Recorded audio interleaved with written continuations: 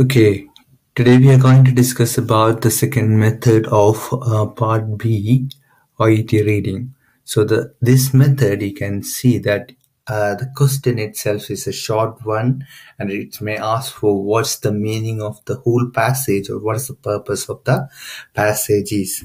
In that case, you should not read the options A, B, and C, and instead of reading the options, you can read the whole paragraph and understand what it meaning and what it means, and you can go back to the options and find out the answer easily. So here the question is, the purpose of the guideline is to, so the guideline says the guideline for substantiating claims for diagnostic imaging and pathology services rendered to emergency department patients of public hospitals. So public hospitals are funded under an arrangement with the Australian government to provide free public hospital services to eligible patients. So this includes diagnostic imaging and pathology services provided to public hospital emergency department patients. A patient who presents to a public hospital emergency department should be treated as a public patient. But if that patient is subsequently admitted, they may elect to be treated as a private patient for those admitted services.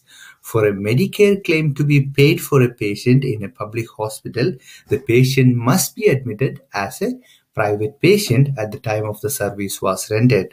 Where a service for a patient in a public hospital has been billed to Medicare, the hospital or rendering practitioner may be asked to substantiate these claims. Documents you may use include the form which the patient or next of kin carer or guardian has signed indicating that the patient has elected to be admitted as a private patient, and patient records that shows the patient was admitted as a private patient at the time of the service was rendered.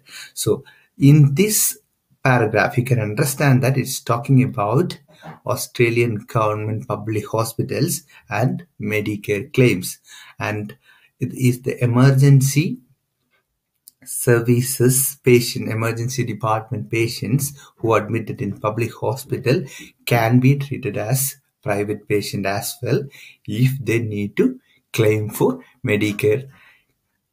So that means it is all about Medicare claims and about the public patients and the private patients. That is the whole content of the passage. Then you can go back to the options, then read the options carefully and find out your answers. So option A is prevent Medicare claims being paid for public patients. Okay, so they're telling that it is to prevent Medicare claims. So we are talking about Medicare. Yes, that's correct. We are talking about Medicare.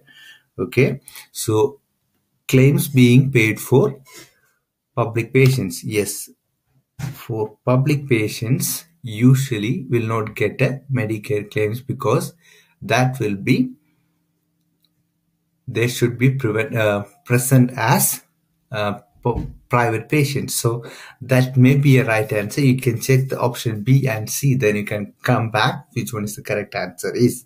Okay, so option B is specify when services can be billed to Medicare. So it's not specifying that when services can be billed to Medicare.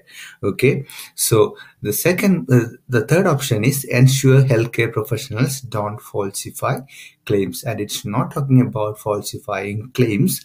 So the first one, option A, is the correct answer. So prevent Medicare claims being paid for public patients. So the second method is useful when it is, the question may be a direct question to the paragraph itself. That time you can't find out your answer with the keyword method. So that time you can read the question and go back to the paragraph itself and read and understand what is the content of the paragraph. Then you come back to the options and find out the answer.